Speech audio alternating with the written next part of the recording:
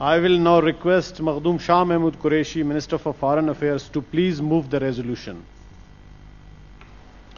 Mr. Chairman, before I move the resolution, I would like to thank and acknowledge all parliamentarians and the entire parliamentary leadership for bringing this unanimous resolution on Kashmir, especially the Leader of the House in the Senate, Leader of the Opposition in the Senate, and Senator Mushahid Hussain Sayyid. Mr. Chairman, upon completion of 365 days since India's illegal and unilateral actions of 5th August 2019 and its continued human rights violations in Indian illegally occupied Jammu and Kashmir, the Senate of Pakistan reiterates its complete rejection of India's illegal and unilateral actions since 5th of August 2019, aimed at perpetuating its inhuman occupation of Jammu and Kashmir, emphasizes that these illegal Indian actions are a blatant violation of the relevant United Nations Security Council resolutions, bilateral agreements, and the precepts of international law, denounces the BJP government for taking advantage of the world's preoccupation with the COVID-19 pandemic to introduce new domicile rules in Indian-occupied Jammu and Kashmir in the attempt to illegally change the demographic structure of the region to advance its Hindutva agenda, declares that the illegal steps to turn Muslims into a minority in the only Muslim majority area in India are in clear violation of the UN Security Council resolutions, bilateral agreements, and international law, including the 4th Geneva Convention. Strongly condemns extrajudicial killings of Kashmiri youth in fake encounters and cordon and search operations by the Indian occupation forces, as well as arbitrary arrests and detentions of senior Kashmiri leaders and activists. Further condemns the refusal by the Indian occupation forces to hand over mortal remains of the Shohada to their families for proper burial. Also condemn burning and looting of Kashmiri houses to inflict collective punishment on the communities and neighborhoods. Deplores the Indian occupation forces have partially or completely blinded more than 11,000 Kashmiri civilians, including women and children, through the deliberate use of pellet guns, shots which represent a grave violation of international law and fundamental human rights. Denounces the fact that to divert attention from grave human rights violations in Indian-occupied Jammu and Kashmir, the Indian occupation forces along the line of control and the working boundary have been continuously targeting civilian populated areas with artillery fire, heavy caliber mortars, and automatic weapons, committing more than 1,800 ceasefire violations this year alone, resulting in 14 shahadats and serious injuries to 139 innocent civilians. Appreciates strong statements of support on the Jammu and Kashmir dispute from world leaders, reaffirming the disputed nature of Jammu and Kashmir, as well as the international community, in particular the United Nations' responsibility in seeking a resolution of the Jammu and Kashmir dispute in accordance with the relevant UN Security Council resolutions. Commence the 3 discussions on the Jammu and Kashmir dispute in the UN Security Council after a gap of more than 55 years. The two reports on the issue by the Office of the High Commissioner for Human Rights, the consistent support demonstrated by OIC and its human rights body, and the convening of 3 meetings of the OIC Contact Group on Kashmir, applauds several world parliaments, international human rights organizations, as well as the international media who have been vocal in their condemnation of the ongoing military siege, communications blockade, and other restrictions by the Indian occupation forces in the illegally Indian-occupied Jammu and Kashmir.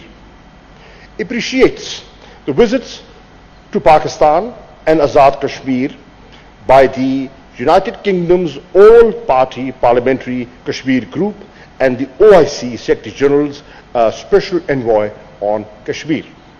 Stresses that the BJP leaders' threatening statements and belligerent rhetoric, as well as irresponsible and aggressive Indian actions, pose a grave threat to peace, security and stability in South Asia. Sensitizes the world community again about the possibility of false flag operation by India and any ill-considered misadventure.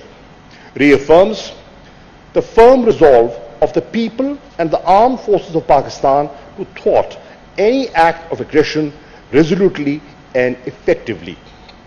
Underscores that the RSS BJP dispensation in India is driven by the toxic mix of ideology, which is Hindutva, and hegemonic designs, which is Akhand Bharat, which pose a serious threat inter alia to the Kashmiri people under Indian occupation, to the minorities in India, and to regional peace and stability. Underscores that Jammu and Kashmir is an internationally recognized dispute and longest outstanding item on the agenda of the UN Security Council, and categorically states that illegal steps do not and cannot alter its disputed status. Reaffirms and applauds the inalienable right to self-determination of the people of Jammu and Kashmir as enshrined in the relevant UN Security Council resolutions and protected by international law. Reaffirms previous resolutions of the National Assembly and the Senate expressing unflinching, unwavering and unstinting solidarity and commitment of the people of Pakistan with the people of illegally Indian-occupied Jammu and Kashmir. Pursuant to the above, this House, which is the Senate of Pakistan, demands the Indian government to rescind its illegal unilateral actions of 5th August 2019, immediately lift its inhuman military siege of the illegally Indian-occupied Jammu and Kashmir, stop its illegal measures to change the demographic structure of the occupied territory, stop extrajudicial killings of Kashmiri youth in fake encounters and cordon and search operations, release the illegally detained Kashmiri youth and political leadership,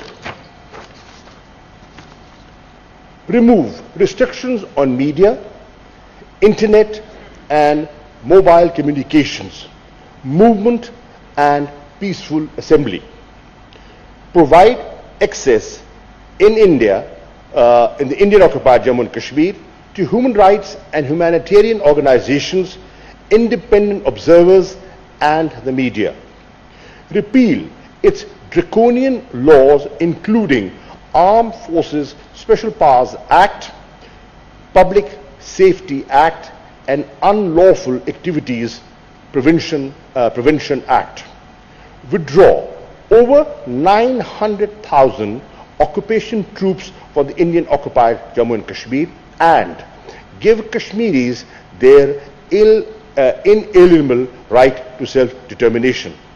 Calls upon the international community to use all tools at its disposal to hold India accountable for its illegal and unilateral actions and human rights violations against the Kashmiri people, pressurize India to adhere to its international human rights obligations and allow international media, humanitarian organizations and independent observers entry into Indian-occupied Jammu and Kashmir to independently verify reports of abuse, violation and use of excessive force.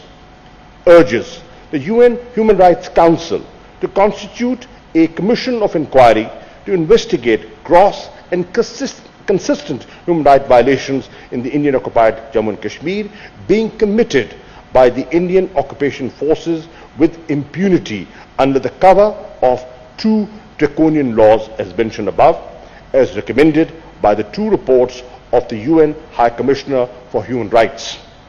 Reiterates that Pakistan will continue providing all possible support to the Kashmiri people until they achieve their legitimate right to self-determination through a free and impartial plebiscite under the auspices of the United Nations as recognized by the relevant UN Security Council resolutions. Thank you, Mr. Minister. I now put the resolution before the House. Those who are in favor of the resolution may say aye. Aye. Those against the resolution may say no.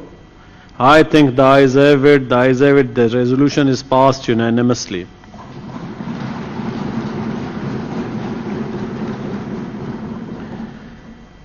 Special thanks to Ambassador of European Union. She is also here to witness today's special session.